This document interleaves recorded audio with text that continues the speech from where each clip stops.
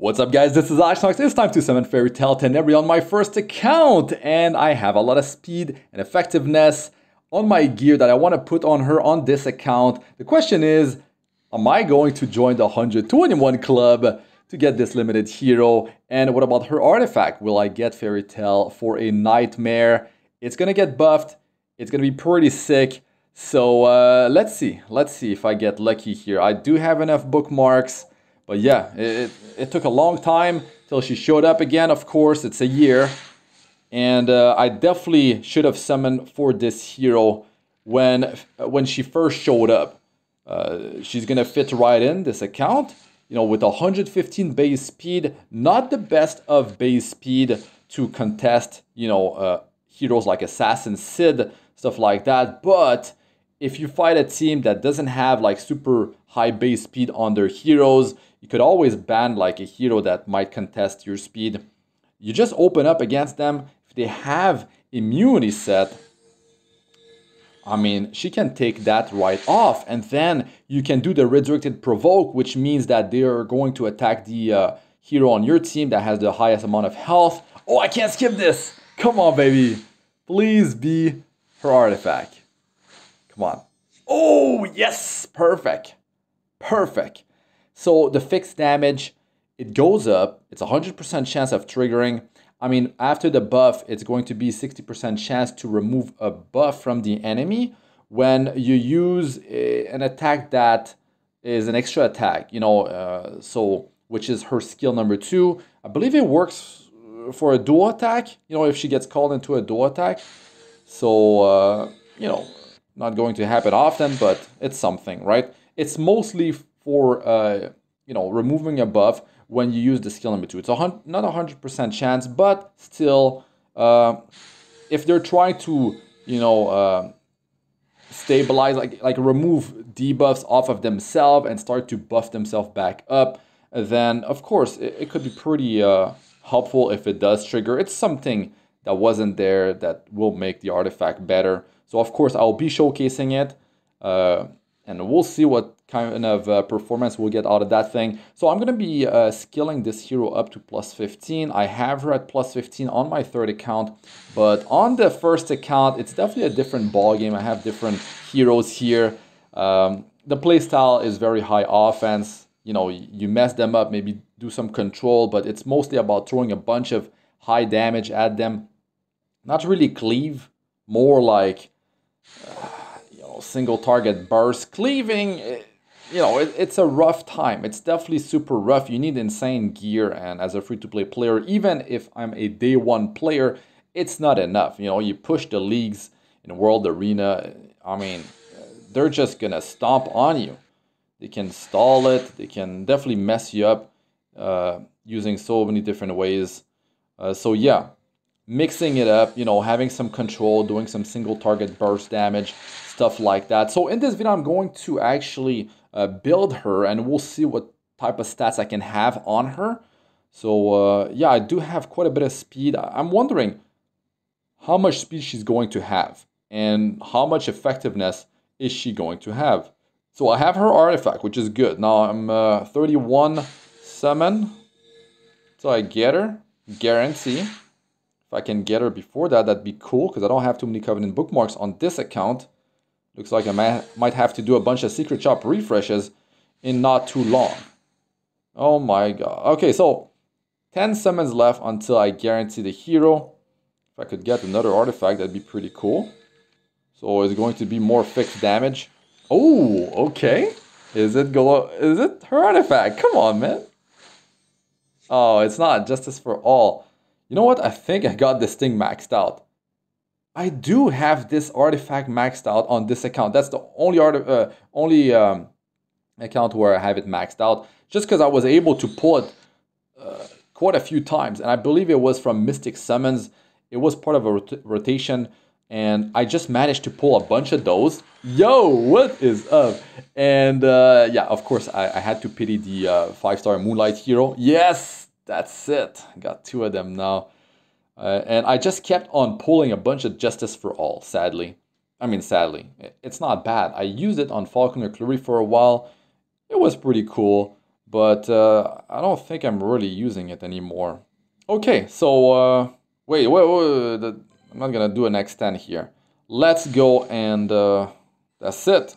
Guarantee 7.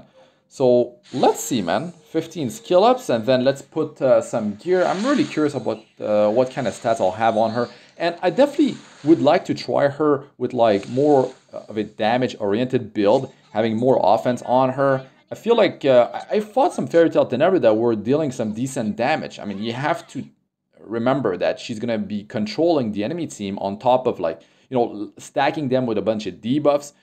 Defense break from the skill 2, potentially silence, unhealable. Then of course you got the redirected provoke on skill 3 with enable to buff debuff that can remove immunity set off of them if they don't have a barrier to protect it. And maybe you're able to deal enough damage to even break the barrier of like a Fire and Cecilia before actually removing a buff, which is going to be immunity set. And then you can have the redirected provoke and enable to buff debuff. So pretty solid if you're able to do something like that. But I don't know if you're going to have enough damage to be able to actually break the barrier, because some teams are really thick and her multipliers are not that good. That's the thing. It's about her artifact plus like the skill 3 and the skill 2 combo. And after that, she's pretty weak. She kind of did her thing. So most of the time, the enemy will just ignore her at that point. Okay, let me grab her and let's power her up. With one copy of her artifact, at plus 15, you're going to deal 1,125 fixed damage, which will be happening after, right? So that's pretty cool. That's something that cannot be reduced by damage mitigation. So when you don't have that much, stats on a hero like attack, crit damage, you can still deal a decent amount of damage because of this artifact. And of course, this is an artifact that is sort of like made for her. There might be other heroes that are coming out that will be able to use this artifact, put it to good use.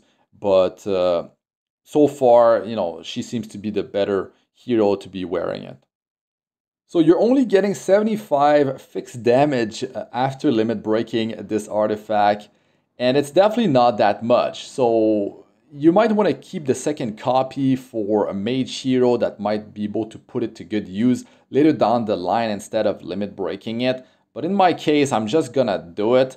I might regret it later down the line if I decide to pull for a hero that requires that could put this artifact to good use, especially if it's like a best in slot or something like that.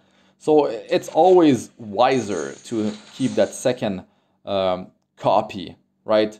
Just keep it, because the increase is definitely not that much, and you might just end up regretting it later down the line, man, because these artifacts are so hard to get, and you have to wait for a year for the limited hero to come back with the limited artifact. So yeah, much better if you just wait it out just in case. Okay, let's power her up. The thing is, you don't actually need to get this hero to 6-star unless you're really trying to squeeze the damage out of this hero. If you don't have any skill ups or not too many skill ups into her, you might want to keep her at 5-star. A lot of players do that because she's about the control. She's about, the first turn, and then like when she triggers the skill number 2, after she does that, her wombo combo, after she does her combo, like, yeah, she's not impactful, and a lot of times they're gonna ignore her. So she's not a big deal, right, to bring to 6-star, unless you're going all out on this hero, of course. Do I even have... Oh man, okay, that's exactly what I need. So 6-star, and I don't even know, man. When I do, I haven't even checked on my other account what I actually need. Oh, I do have the catalyst here, so that's good. Let's bring her to level 60 first. And I'm really curious what kind of stats I'm gonna have. So here are her stats before awakening. She's missing speed, 115 speed. It's definitely pretty solid, to be honest. 115 for a mage, because she can wear Tegil's Ancient Book. She can wear her own artifact. She can wear Abyssal Crown. You know, I did showcase her. I reviewed her at the same time using Abyssal Crown. And I said I'm going to, you know, showcase her using her own artifact, especially after it does get buffed, which we're going to have to wait a bit longer for that. It's about to happen, actually. So, yeah, I'm very curious about her performance. You know, with the stats I'm going to be able to get on her. But that's a hero that you can just, like, drop all your speed gear on. And if you have, like, super high speed and you do have some decent effectiveness, you can definitely be very deadly, and then the enemy will have to ban her. So you can bait a ban into World Arena because of this hero. I mean, you can bring her in all sorts of PvP content, Arena, you know, you can bring her in Guild War. And if you don't get resisted, right, the Redirected Provoke is super powerful, very valuable debuff right there. And I mean, if you can land Defense Break, if you can land, you know, Silence is definitely a game changer. So it definitely helps you to win some battle. And there it is. Okay, so let's see what kind of stats I'll be able to get.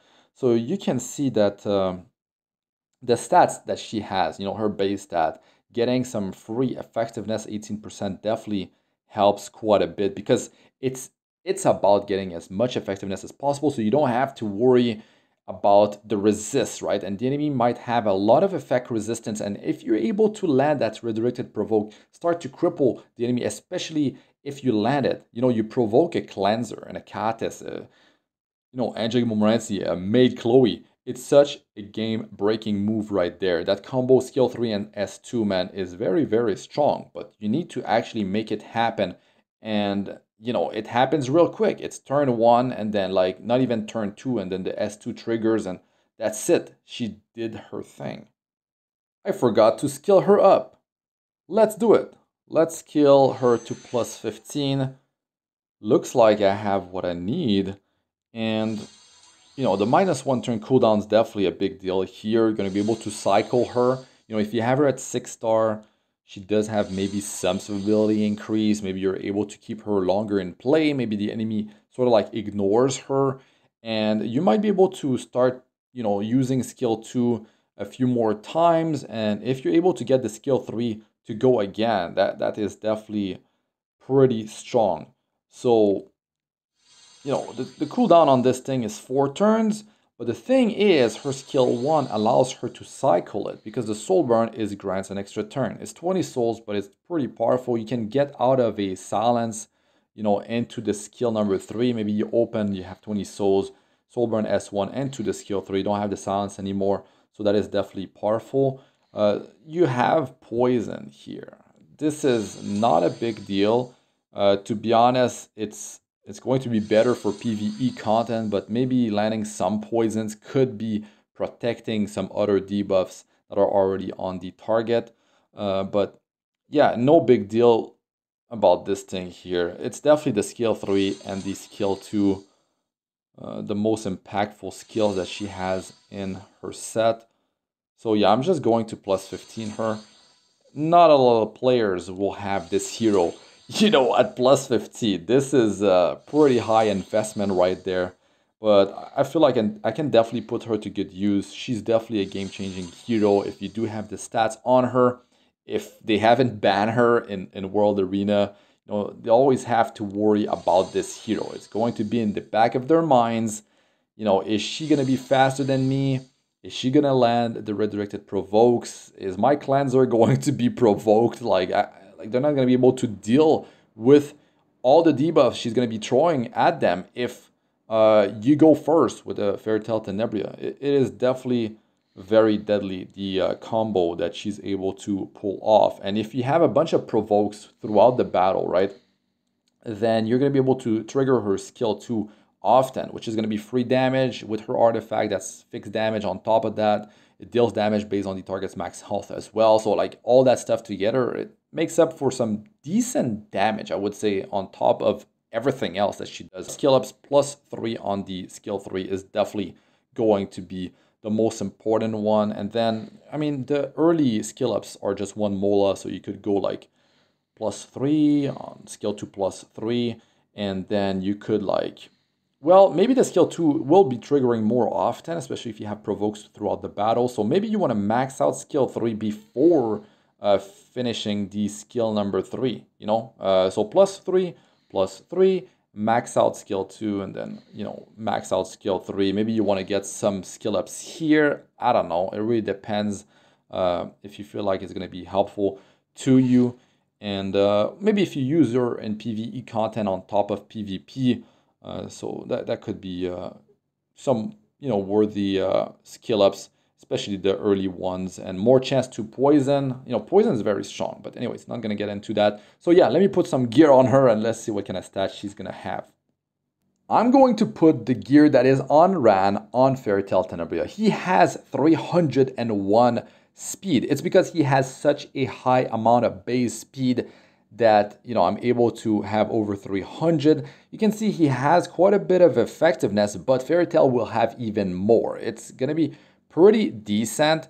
I'm not going to be able to land her debuffs on like a pure cleanser with super high effect resistance, sadly. But I feel like in terms of like offensive power with the speed and the effectiveness that she's going to have, it's going to be a pretty solid balance to test all that stuff out on her.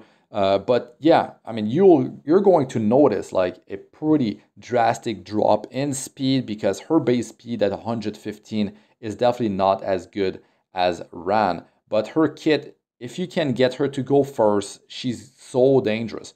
The thing is, you can still stack speed imprints, you know, with heroes that have a speed memory imprint. And you can definitely get her to something like 300 speed and definitely surprise quite a few players. But a lot of them will be, you know, banning her in World Arena. Maybe they have a plan with like super high effect resistance, a cleanser that's reliable, that will be removing all your debuffs. So yeah, there's definitely different ways to handle Fairytale Tenebria. So here she is, 283 speed. I'll be pushing that number with some speed imprints. And survivability-wise is definitely not high. The attack, it's low, but she has almost 100% crit chance, some crit damage. The effectiveness, you know, the 152, it's decent. It's decent considering the amount of speed that I have on her. You can see that every piece of gear, almost every piece of gear has some effectiveness, but the priority was to get as much speed as possible, right? So, you know, some of the pieces can definitely be improved, but you guys know how hard it is to actually get speed. If your playstyle is more bruisery, you don't have too many heroes that require speed, so you can just have those pieces on a hero like Fairytale Tenebria, especially if you have effectiveness on those pieces.